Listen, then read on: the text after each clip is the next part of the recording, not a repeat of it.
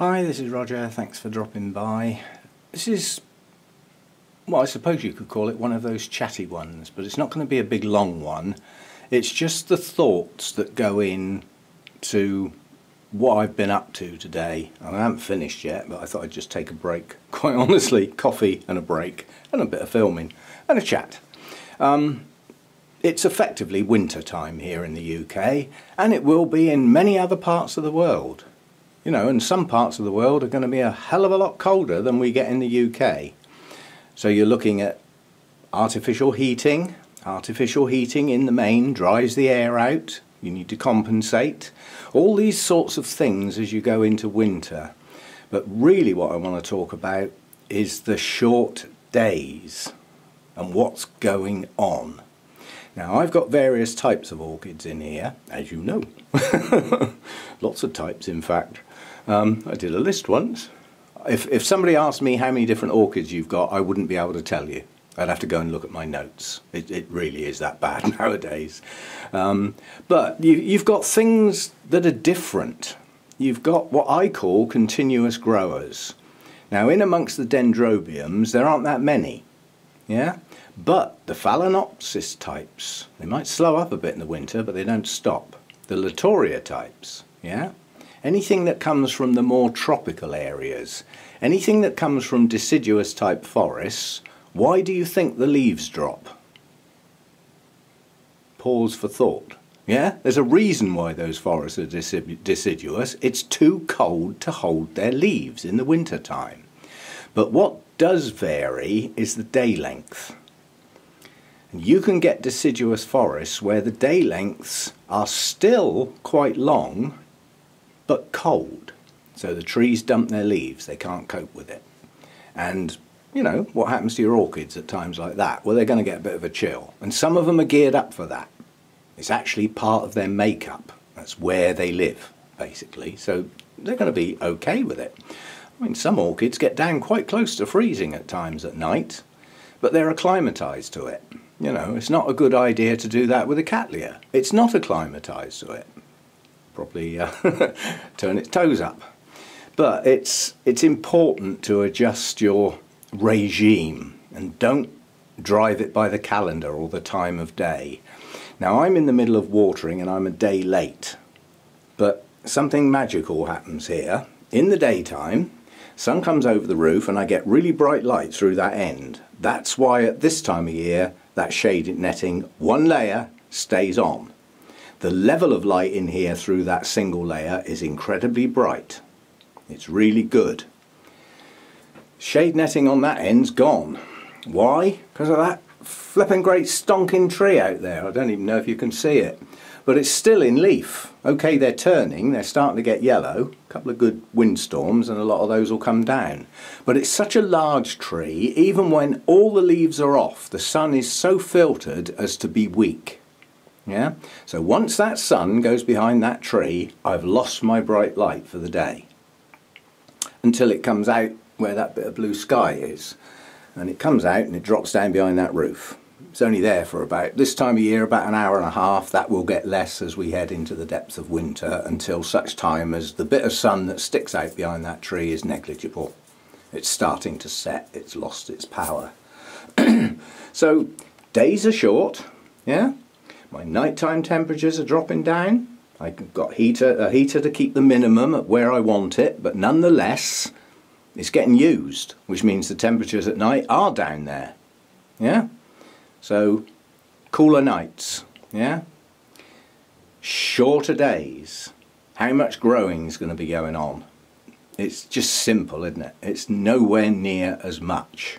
And if there's nowhere near as much growing going on, what don't you need as much of? Water. That's the obvious one. What else don't you need so much of? Feed. It's as simple as that. You know, in the UK and similar latitudes and longitudes where you get those short, you know, late autumn, winter and very early spring, you get those really short days, your orchids in the main are going to slow right down. Some will go to a standstill. Some need to come to an abrupt halt because they want a winter rest of sorts, yeah? But others don't. They're continuous growers. But they won't continue growing at the rate they did through your spring and summer. They will slow right down, yeah? Unless you artificially change things by having lights, you know, heater, airflow, all that sort of thing, and try and maintain a summer atmosphere for them. Quite honestly, there are some orchids you do that to, they'll start going downhill because they need the break. It's part of their makeup. They need that rest in the winter. It's how they are. And you'll sacrifice your blooms if you keep them growing on. It's as simple as that. So you need to know the difference between those that rest in the winter because of where they come from. It's not because they want to, it's because of where they come from. You know, temperatures drop right down. Rains stop in certain parts of the year. Well, they don't stop altogether, but they drop right down. So they haven't got, you know, the rains that they've had in perhaps the rainy season. So they adjust, and you need to follow suit. But in the UK and similar latitudes and longitudes, including some farther north, and to a degree, an amount farther south, you're going to get the short days. And without those long days, by the time the poor little orchids have rubbed their bleary eyes and woken up for the day, it's time to go to bed again. So they don't grow much. If they don't grow much, they don't need much feed. And they don't need watering anywhere near as often. Simple as that. Even the ones that have to stay permanently moist are better off getting almost dry instead of staying soggy wet. If you can't keep the temperatures up and the day lengths, orchids don't really want to be soaking wet. You know, you'll start getting moulds and things like that because of the lower temperatures. So it's that time of year for me, I'm afraid, where the watering frequency drops right off. And the amount of water they get when I water them drops right off. To some, they miss a run. So they might go 2 weeks with no water at all. Yeah? I mean, I don't water on a calendar basis. I judge it by the number of days since I last watered, compounded by what sort of days have we had. Now, we've just had, yesterday, a miserable, dull, rainy day, where these orchids in here got hardly enough light to even rub their bleary eyes and wake up. Yeah?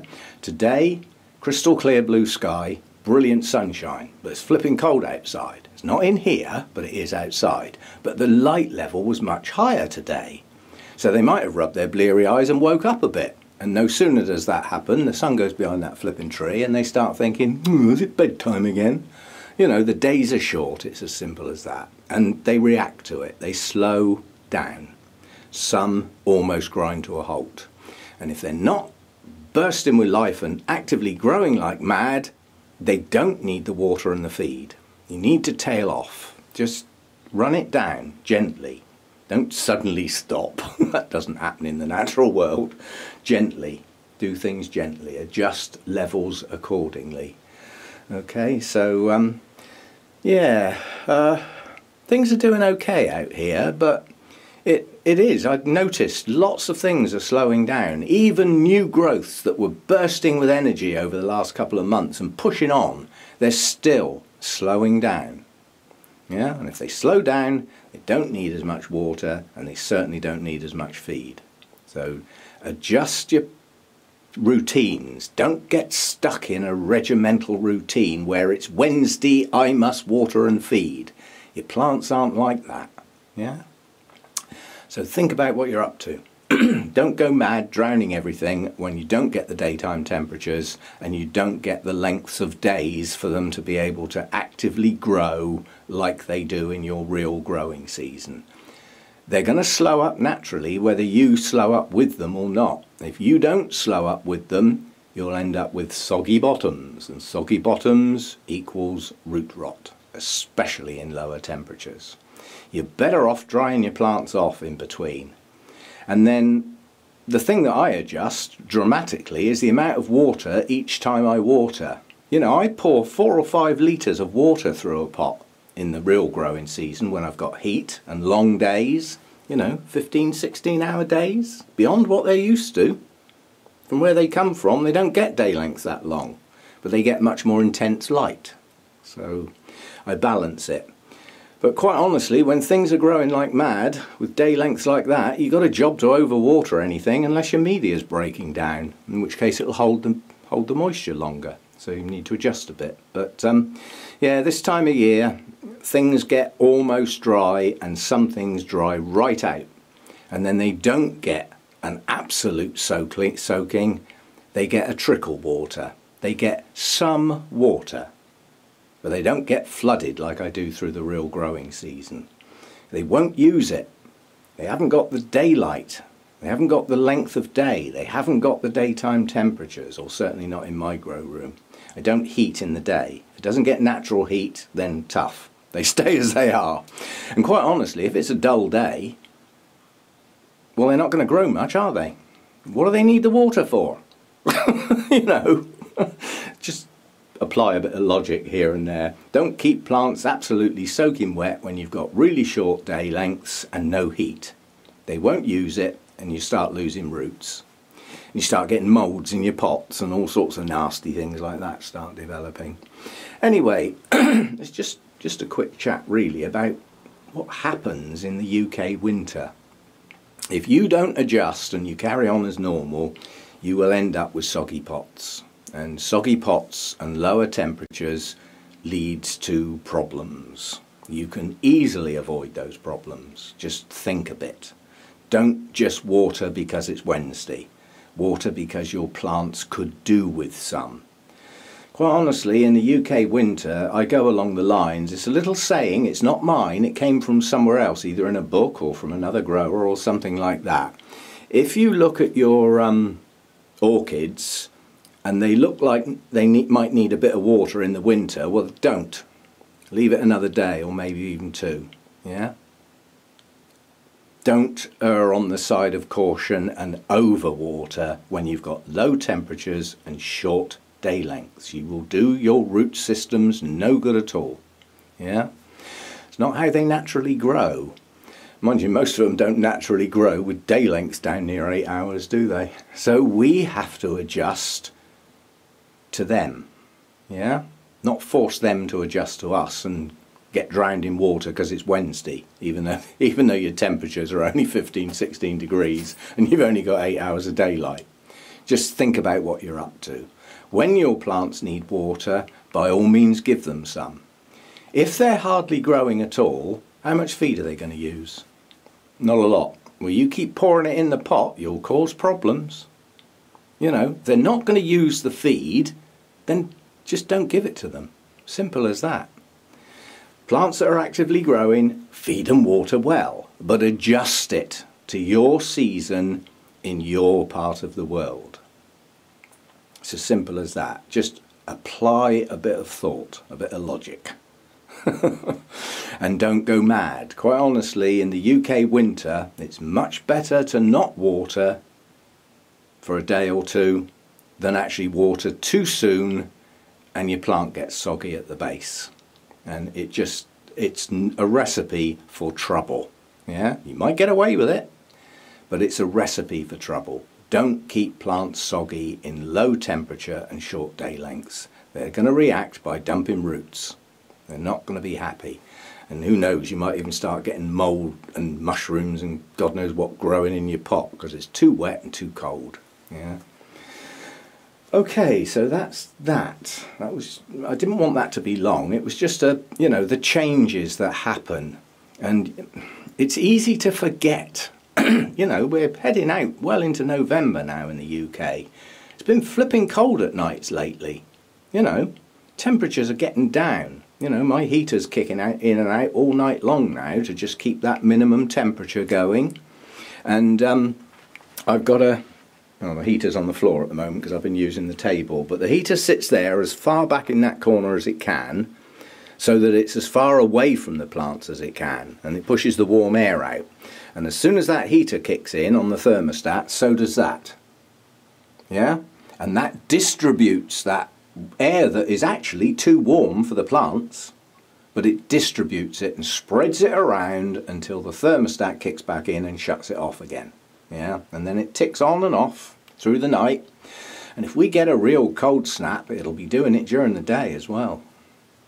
You don't want daytime temperatures cooler than nighttime temperatures. That's just, well, it's standing on your head, isn't it? It's upside down, back to front. No good for anything, that sort of thing. So anyway, that'll do. It's just a chat about seasonal changes. They don't happen overnight. They happen gradually. You know, my days are still not down as short as they will be, but apart from yesterday when it chucked it down all day, we do get lovely bright sunny days, but the amount of time the sun is on this grow room is minimal. I'm lucky to get 3 hours here through that shade netting. That's good light, excellent light, and then the sun goes behind that big tree, and that effectively is the last of the sun for the day. That's it, it's gone, because by the time it comes out there, it's setting. It's lost its strength. Just get a little hour at the end of the day that brightens it up in here. It looks great, but that's because my eyes adjust to it. The light level's not good at that time of day. So that's my strong light, only when it's not cloudy. So, you know, plants are living in the dark. They don't need their sunglasses on this time of year, that's for sure. Anyway, just think about your seasonal changes. If you live in a place where the seasonal changes are virtually non-existent, well then think yourself lucky. A lot of us don't. And we do have to accommodate. And the worst thing you can do is keep plants soggy when they're colder. They don't like it. And obviously there are some that need that distinct rest if you're going to force those blooms out. And I've got quite a lot of those type of dendrobiums. Yeah? They're slowing right down now. Some of them are starting to drop some leaves. It's that time of year. That's not a panic, that's natural. Yeah? I mean, even this great big cane here, that's an anosmum. The leaves are just starting to yellow. That's its season's growth. Unfortunately, it has got 2 new growths up there, which is a nuisance, but so be it. But yeah, this cane is coming to the end of its season. It'll get its terminal leaf. That'll be it. And then as we progress through the winter, the leaves will yellow and drop. And then hopefully we'll get a mass of buds in the early spring. That's how they work. Yeah, they come from deciduous forests where the rains slow down to next to nothing. And they do get some quite bright light in early spring. Yeah, so you try and replicate it as best you can. But winter resting dendrobiums are difficult, in as much if you withhold water too much from them, especially if you've got dry air, your canes will shrivel. And if they go down too much, they will not recover next year. They'll stay shriveled and they won't support the plant. So you've got to go careful. It's a balancing act. You need to get that water slowed right down and the feed stopped. But you don't want your canes desiccating and shriveling. Losing the leaves on certain dendrobiums is a natural process. It's not a panic. You don't need to start chucking buckets of water over them because you think they're drying out. It's a natural process. It takes a few years, quite honestly, it certainly did with me, to get your head round what's really going on. And the easiest thing to do is go and have a look at where they come from and what's going on there, and then try and replicate it. Anyway, that'll do for this one. As I said, I'm having a memory lapse at the moment because at the end of this video I've forgotten what the point was. More coffee, nurse. So don't keep your plants soggy when you've got lower temperatures and shorter days. It's a recipe for disaster. Give them just enough to tick over. And if in doubt, leave it out. That's not my expression, but it serves the UK winter and other places, you know, on a similar latitude, longitude, to be technical. Yeah, you got really short days. If in doubt, leave it out. If it looks like it might need watering today, it probably doesn't. It can wait till tomorrow or even the next day. There's quite a few plants don't mind being dry for a few days. Cattleyas, a lot of dendrobiums, you know. Some things like that wet-dry cycle. And it's much more difficult to achieve when you've lost your daylight, you've lost your heat. So it takes them longer to dry out. And some of them don't like it. My Tolumnias like to have a wet-dry cycle every single day. Well, sorry mates, you can't have it in the winter. I haven't got the heat, and I certainly can't afford to produce that amount of heat artificially. So if the sun don't come in the glass, it don't get very warm in here, I'm afraid. All I do is stop the night temperatures dropping too low. That's the best I can do.